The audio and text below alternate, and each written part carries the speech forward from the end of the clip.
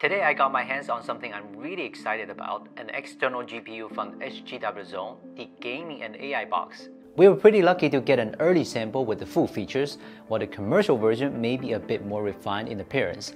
But that couldn't take away from the fact that we love it. This gadget is so cool that it pretty much accomplishes everything we've ever imagined for the graphics card box.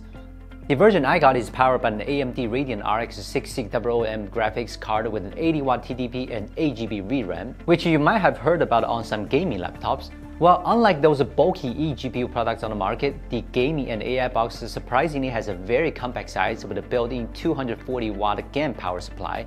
Its compatibility is awesome, supporting devices with the Thunderbolt 3 and 4 or USB 4 ports. Thunderbolt ports used to be only seen on expensive laptops, well now, thanks to USB 4, we can already see the future of normal laptops and mini PCs getting modularized with such a compact but powerful graphic card.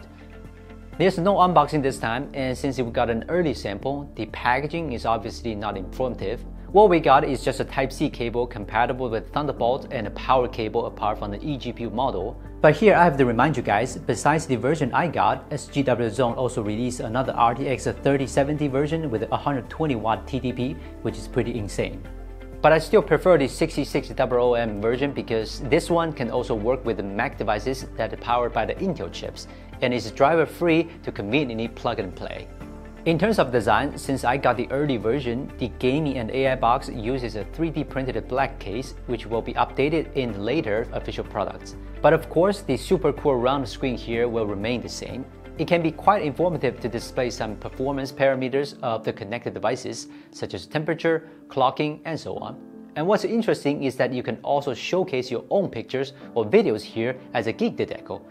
Well, pretty weird, right? Compared with some regular eGPU products, the graphic box offers a lot more ports. There are two HDMI 2.0 and a DP 1.4 for video output, and there are also two 40 Gbps Thunderbolt compatible USB 4 ports. In addition, you even can find the other three USB 3.0 ports. So to speak, this eGPU can even act as a docking station in addition to providing additional graphics performance. The USB 4 UFP port can even support an extra 85W PD power supply for connected devices, which means you can even power up and strengthen graphic performance with a single cable for the laptop. This graphics box gets a maximum of 240W power, which is more than enough to provide an extra 85W of charging in addition to its own power supply. Of course, I did a simple disassembly. The internal structure is quite neat, apart from the power supply, the GPU module, and the whole cooling solution. It's good to see the power supply part has a metal layer for shielding. I did not disassemble it further for safety reasons, but it's worth noting that the 6600M graphics card uses standard MXM interface, which means that this graphics card can be replaced for upgrade. This is amazing and also one of the most attractive things about the gaming and AI box to me, and SGWZONE omits to release a 40 series card in the future for users to upgrade. On top of that, there's a triple heat pipe cooler and a centrifugal fan on top of the GPU for cooling. Temperatures in gaming are great, only around 75 degrees Celsius at full power on the GPU. In daily use, the noise level is not annoying at all, but when the GPU is fully loaded, the fan would accordingly speed up to guarantee stable running, but the noise will become a bit more perceivable.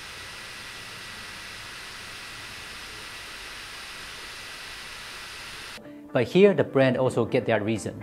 SGWZONE explained that because the model will be upgradable in the future, it's designed to be more thermally robust to handle higher power output of more powerful GPUs.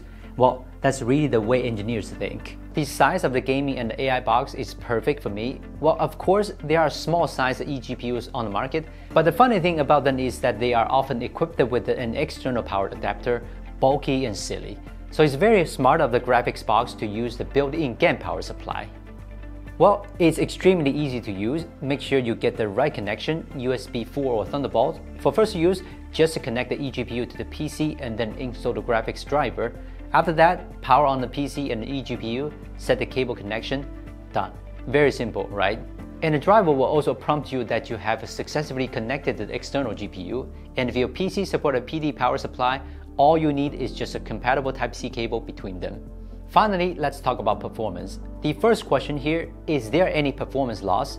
Well, yes, there is, but not much really. Taking the 6600M as an example, in the 3D Mark times spec test, the graphics scored a 6811, which is almost a 4% performance loss compared to 7101 score of the direct PCIe connection.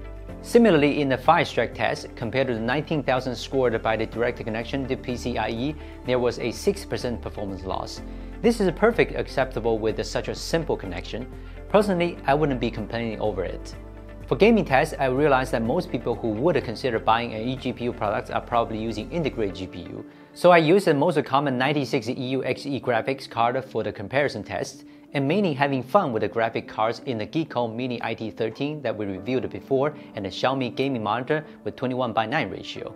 In The Witcher 3 Remastered, using 3440x1440 in high quality, it averaged 52 FPS, a very good performance. The XE GPU only had 10 FPS, a huge improvement in the gaming experience. In Cyberpunk 2077, using this resolution with the medium graphics, the gaming and AI box game run at an average of 49 FPS. With the same graphics settings, the XE graphics card was just under 10 FPS. I also tried my favorite game Genshin Impact, and at higher graphics, this eGPU could maintain 60 FPS at high quality. Compared to the 20 FPS of the XE graphics, I can only say that this eGPU is really perfect for gamers. I also tested some eSport games. In Counter-Strike 2, the average FPS was around 160. If you pair it with a high refresh rate screen, you can get a truly eSport level gaming experience on a portable device.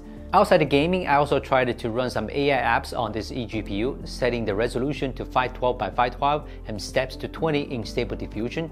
Typing in some simple keywords and generating an image took about 25 seconds. The 8GB VRAM clearly has a good performance in AI. I also tested the speed of a gaming and AI box video export. The same 5 minutes 4K 25fps video exported in Premiere took 6 minutes with the eGPU, while it took 11 minutes with the XE integrated GPU. This is very impressive and almost doubles the speed of the exported video. Of course, this improvement is not limited to Premiere. In software such as Photoshop, Lightroom, and DaVinci Resolve, the eGPU will bring a significant performance improvement. Overall, the gaming and AI box is really impressive with its mini size and built-in GaN power supply compared to traditional eGPU products. Compared to some smaller eGPU products, the gaming and AI box has a universal MXM graphics card and USB 4 connectivity, which means it has excellent upgradability and good compatibility.